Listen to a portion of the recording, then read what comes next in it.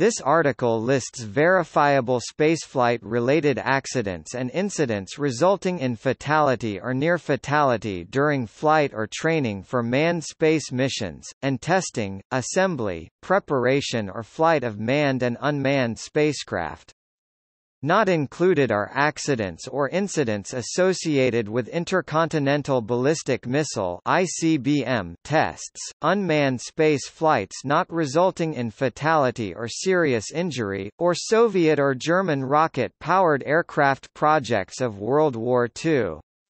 Also not included are alleged unreported Soviet space accidents, which are considered fringe theories by a majority of historians. As of 2018, there have been 18 astronaut and cosmonaut fatalities during spaceflight.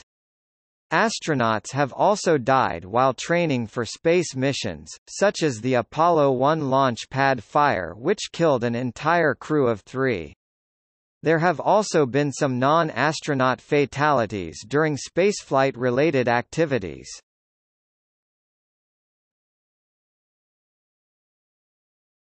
Topic: Astronaut fatalities. In the statistics below, astronaut is applied to all space travelers to avoid the use of astronaut, cosmonaut.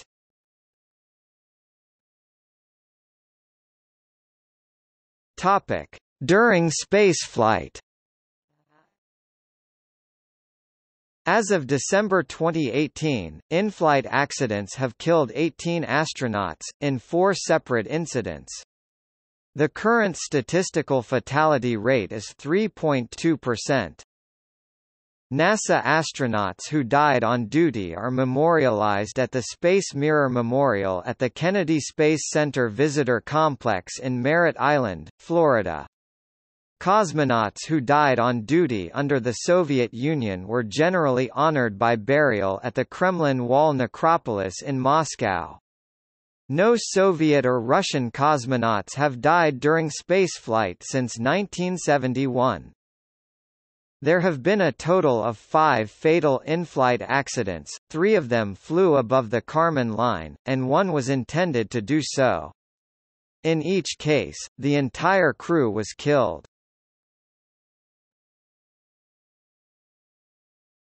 Topic: During training or testing.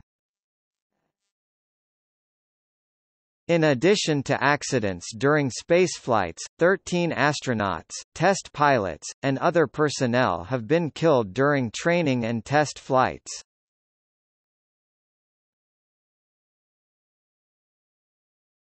Topic: Non-fatal incidents during spaceflight. Apart from actual disasters, a number of missions resulted in some very near misses and also some training accidents that nearly resulted in deaths.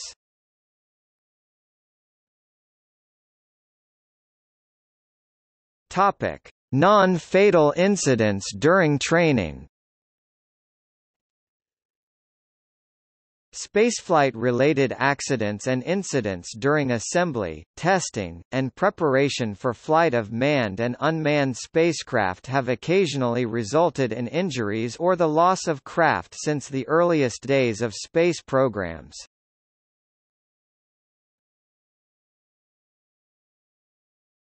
Topic: List of other incidents.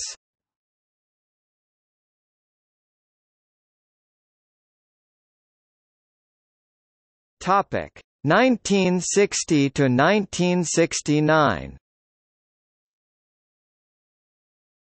3 of the 5 Lunar Landing Research and Training Vehicles (LLRV and LLTV) were destroyed in crashes near Houston, Texas.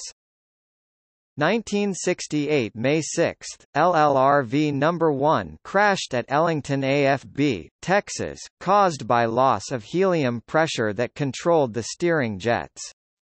Neil Armstrong ejected safely. 1968 December 8, LLTV No. 1 crashed at Ellington AFB, Texas, caused by failure of the fly-by-wire control system. MSC test pilot Joseph Olgranti ejected safely. 1971 January 29, an LLTV crashed at Ellington AFB, Texas, caused by failure of the fly-by-wire control system. NASA test pilot Stuart Present ejected safely. 1960 July 16, injured during centrifuge training, Soviet cosmonaut Anatoly Yakovlevich Kardashov suffered pinpoint hemorrhages of the spine during centrifuge training. Due to the injuries he was grounded by the medical staff and retired from the cosmonaut group on 7 April 1962. 1961 August 19, parachute training accident, broken left foot, cosmonaut Pavel Belyayev broke his left foot during a parachute jump related to cosmonaut training. As a result, he was out of cosmonaut training until 30 August 1962. 1961 September 2, T-33 jet engine failure, emergency landing. Astronauts Gus Grissom and Alan Shepard experienced a broken rotor blade in the jet engine of their T-33 jet while flying a training mission over Lake Erie. Grissom made an emergency landing at Selfridge Air Force Base near Detroit, Michigan. Both astronauts were unharmed and the aircraft was not further damaged. The astronauts left in the same jet a day later. 1962 October 22, experimental paraglider, hard landing. Astronaut Gus Grissom was piloting an experimental paraglider at Edwards Air Force Base, CA, that was towed aloft by another aircraft and released. The paraglider made a hard landing that crumpled the nose wheel. The craft remained upright and Grissom walked away unhurt. The craft was part of experiments that were to lead up to landing Gemini spacecraft using a similar paraglider wing on dry land.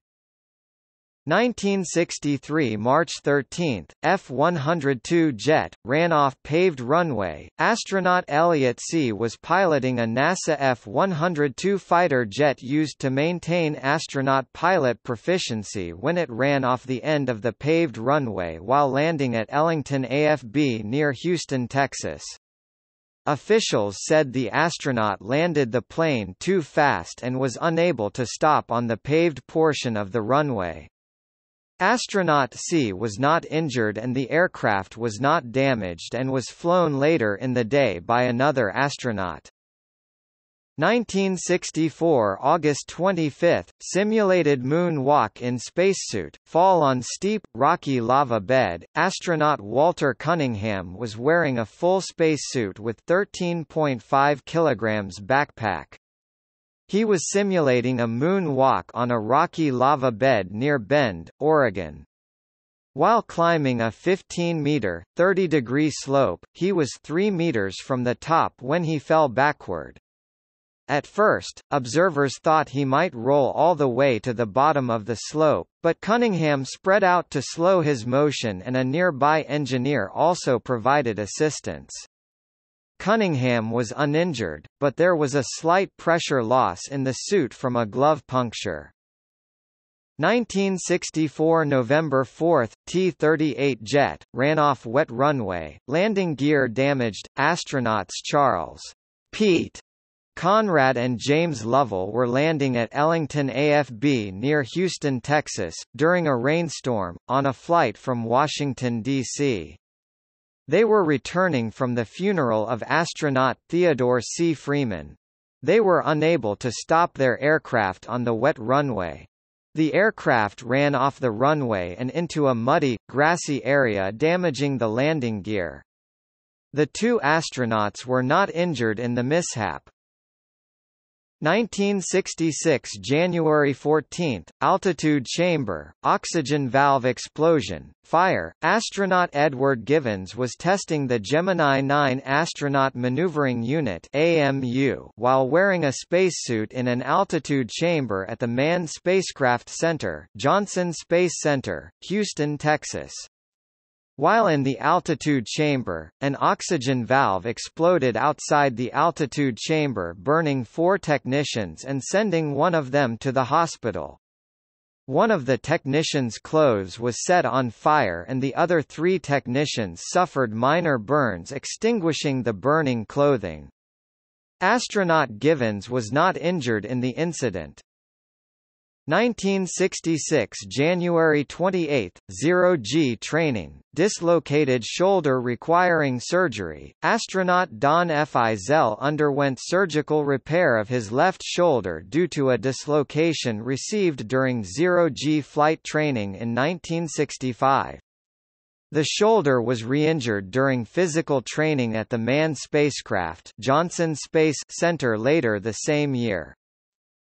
1966 July 18, T-38 jet takeoff abort, ran off runway. Astronauts Edward H. White and Russell Schweickart experienced an engine failure during takeoff from El Paso International Airport, TX, on their T-38 jet aircraft. The takeoff was aborted and the aircraft ran off the end of the runway, suffering a nose gear collapse and blowouts of both main landing gear tires. The astronauts were flying from Houston, Texas to Los Angeles, California. The stop in El Paso was to refuel. Both astronauts were uninjured and continued their journey on a commercial airliner. 1966 October 8, parachute training accident, broken foot. Cosmonaut Georgy Grechko broke his foot during a parachute jump related to training for the Soyuz 7K manned lunar flyby missions. The injury forced him out of training for those lunar flyby missions. 1968 May 15, parachute training, fracture. Astronaut Dr. Robert A. R. Parker suffered a fractured coccyx, the final bone in the spine, while taking part in parachute training. The injury occurred at Williams Air Force Base, Arizona. The injury was not thought to be serious. 1968 September 26, physical training, fractured collarbone. Astronaut Dr. Carl G. Hanais suffered a fractured collarbone during a physical development class as part of astronaut training. He was placed on non-flying status for about 5 weeks. 1969, rope training accident, serious leg injury. Cosmonaut Vladimir Kovalionik suffered a serious injury to his leg while rope training, climbing, during cosmonaut training. He recovered and was able to continue cosmonaut training and graduated the 18th of August 1969. 1969 August 2, helicopter landing accident. During NASA astronaut helicopter flight training, astronaut Edward G. Gibson, flying solo, landed a helicopter on a mud flat, near LaPorte, TX. The helicopter sank in the mud, flipped over and its spinning rotor blades tore the craft apart. Gibson was uninjured. 1969 August 15, T-33 jet crash landing. Astronaut Joseph Kerwin made a belly landing on a foam-covered runway in his T-33 jet trainer at Ellington AFB near Houston, Texas due to a landing gear problem. He survived the crash landing uninjured.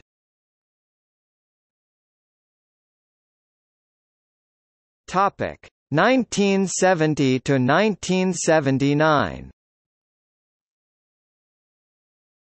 1971 January 23, helicopter crash. Eugene Cernan was flying a Bell 47G helicopter as part of his lunar module training as backup commander for Apollo 14. The helicopter crashed into the Indian River at Cape Canaveral, Florida. Cernan nearly drowned because he was not wearing a life vest and received some second-degree burns on his face and singed hair.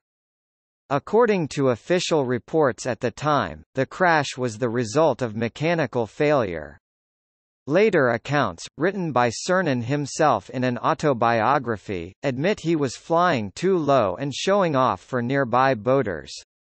The helicopter dipped a skid into the water and crashed. James McDivitt, an Apollo manager at the time, demanded that Cernan be removed from flight status and not be given command of Apollo 17. Cernan was defended by Dickie Slayton and given the Apollo 17 command. James McDivitt resigned as an Apollo manager shortly after the Apollo 16 mission. 1971 April 2, T-38 jet, rear cockpit canopy lost, takeoff aborted. Astronaut Richard Truly was taking off from Kellogg Field, Battle Creek, MI in a NASA T-38 jet. During the takeoff roll, the rear cockpit canopy flew off the aircraft. Astronaut Truly aborted the takeoff and was not injured. The aircraft suffered minor damage.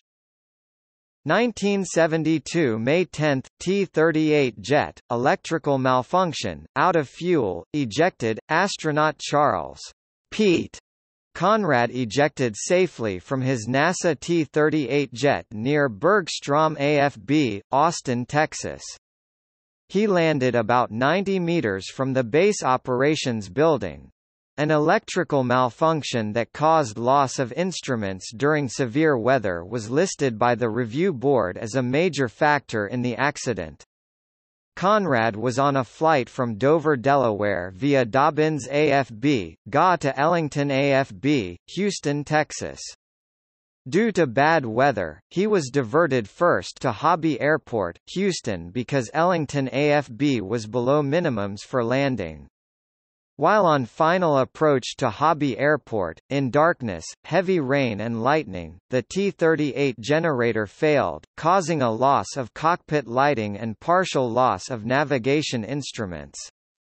Conrad broke off the approach and tried to climb above the bad weather. The generator was brought back online along with cockpit lighting. Because of the electrical problems, he requested a diversion to an airport that was under visual flight rules. Controllers sent him toward Randolph AFB, San Antonio, Texas. It soon became apparent the T-38 did not have enough fuel to reach Randolph AFB. Controllers then diverted him to Bergstrom AFB. The T-38 ran out of fuel as it reached Bergstrom AFB. Conrad ejected at 1,100 meters. The aircraft was destroyed. He was taken to the base hospital for a routine examination and returned to Houston later that night. 1974 February 6, T-38 jet, landing mishap, gear collapse. Astronaut Dr. Carl G. Hanais was involved in a landing mishap in his T-38 jet aircraft while landing at Bergstrom AFB near Austin, Texas in low visibility conditions. He was on an instrument flight from Ellington AFB near Houston, Texas. A landing gear on the T-38 collapsed and the aircraft was damaged. Hanais was not injured. 1979 October 19, altitude chamber accident, electrical burns, brain concussion. Cosmonaut Alexander S. Viktorenko was conducting tests in an altitude chamber as part of cosmonaut training. Due to errors by a person operating the altitude chamber, Viktorenko was struck by an electric current, causing burns, a fall and a brain concussion. He was unconscious for 17 hours. As a result of the injuries and recovery, he did not complete his cosmonaut training until 24 February 1982.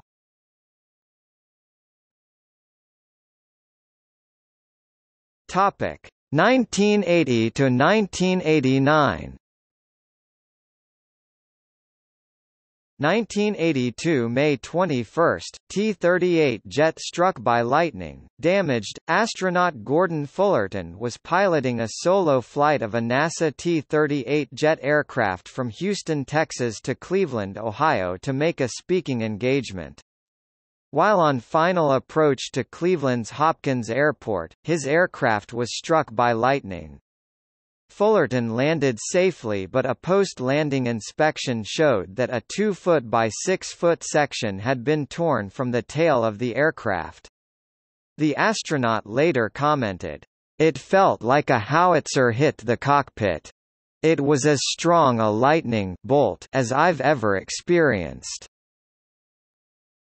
1982 December 1, T-38 jet landing accident, ran off runway. Astronaut Thomas K. Mattingly was not injured when his T-38 jet aircraft ran off the runway at Ellington AFB near Houston, Texas. The aircraft ended up 30 feet off the end of the runway during a landing in heavy rain. There was substantial damage to the wings, nose and landing gear of the aircraft during the incident. 1984 April 5, T-38 jet, struck birds, engine flameout, aborted takeoff. Astronaut James Van Hoffen was taking off in a T-38 jet on the KSC Space Shuttle runway for a training flight. This was training for the STS-41C mission of Challenger that launched the next day. At about 1.5 kilometers (1 mile) down the 4.8 kilometers (3 miles) runway, while going 260 kilometers per hour (162 miles per hour), his jet struck a flock of birds, causing the right engine to flame out. He applied the brakes and safely aborted takeoff without further aircraft damage. Bird remains were later found on the nose landing gear, and the aircraft engine needed to be removed and inspected for further damage. 1987 February 24, T-38 jet engine failure, fire, emergency landing. Astronaut Brewster Shaw and NASA pilot Robert Rivers experienced an engine failure and fire in their T-38 jet aircraft. The jet was on approach to Los Alamitos Army Air Field, CA, when the right engine failed and caught fire. There was smoke in the cockpit. The crew chose to land the plane rather than bail out because it was over a populated area. They landed successfully and climbed out of the burning jet. The jet experienced substantial damage. The crew was taken to the Long Beach Naval Hospital for observation and later released. 1989 May 15, T-38 jet, near mid-air collision with airliner. Astronaut David M. Walker was flying a NASA T-38 jet into Dulles Airport near Washington, D.C. for a presidential ceremony. At about 8 kilometers (5 miles) from the airport at an altitude of 2,100 meters, he came within 150 meters of colliding with a Pan Am Airbus 310 airliner. He was later found at fault for the incident and suspended from flying for 60 days by NASA. He was also removed as commander of the STS-44 mission.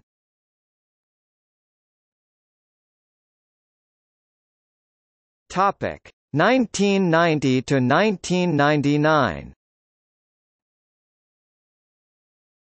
1993 May 3, emergency egress training, broken bones in foot. Astronaut Drive M. Rhea Seddon broke 4 metatarsal bones in her left foot during emergency egress training from the Johnson Space Center Orbiter Training Facility. She was using an inflatable slide similar to those used on airliners during landing emergency evacuations. While sliding down the slide, her left foot became pinned under her, breaking 4 minor bones. She returned to full-time training after a few weeks. 1993 May 28, frostbitten fingers in thermal vacuum chamber. While training in a thermal vacuum chamber for the STS-61 Hubble repair mission, astronaut Story Musgrave suffered frostbite on the fingertips of his right hand. He was working in a spacesuit in the chamber for about 6 hours at low temperatures. His fingertips were blackened and numb from the incident. Surgery was not required and they were sufficiently healed in time for the repair mission in December 1993. 1993 October 16, medical experiment, heart and breathing stopped. Astronaut Bonnie Dunbar suffered an allergic reaction to an experimental drug and collapsed during medical tests at Johnson Space Center, Texas. Her breathing and heart stopped and she was rushed to a local hospital. She recovered and was later declared in good health. The experiment involved injecting dye and a drug to measure the effect of weightlessness on fluids in the body.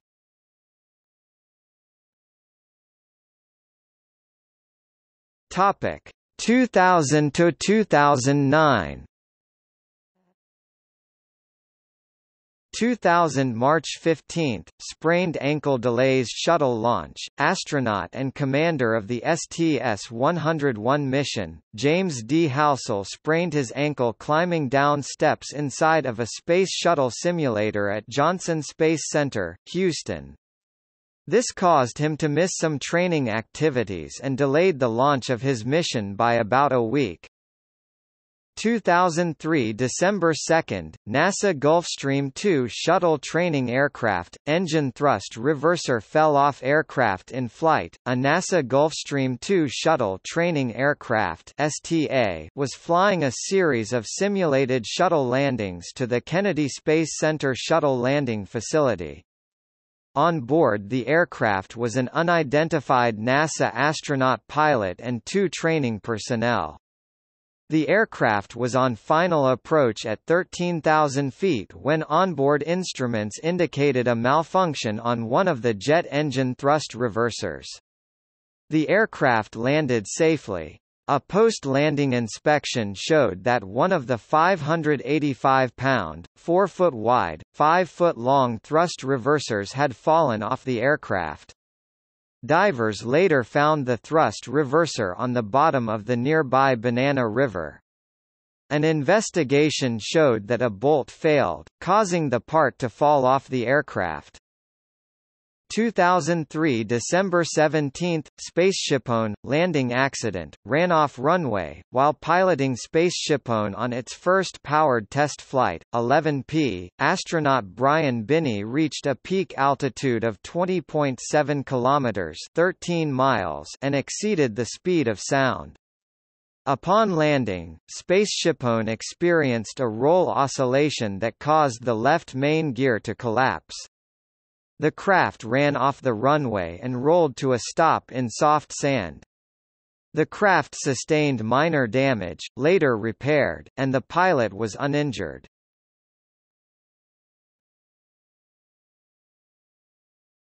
Topic: 2010 to 2019.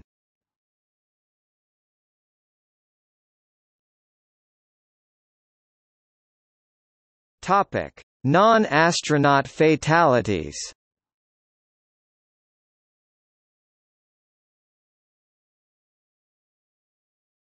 Topic: Fatalities caused by rocket explosions. This list excludes deaths caused by military operations, either by deliberate detonations, or accidental during production. For example, German V-2 rockets reportedly caused on average an estimated 6 deaths per operational rocket just during its production stages.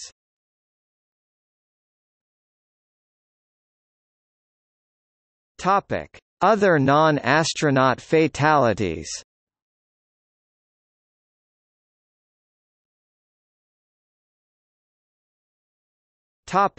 See also: Spaceflight non-fatal training accidents, criticism of the Space Shuttle program, fallen astronaut, International Association for the Advancement of Space Safety, lost cosmonauts, Skylab controversy, space exposure, Space Shuttle, International Space Station maintenance. Notes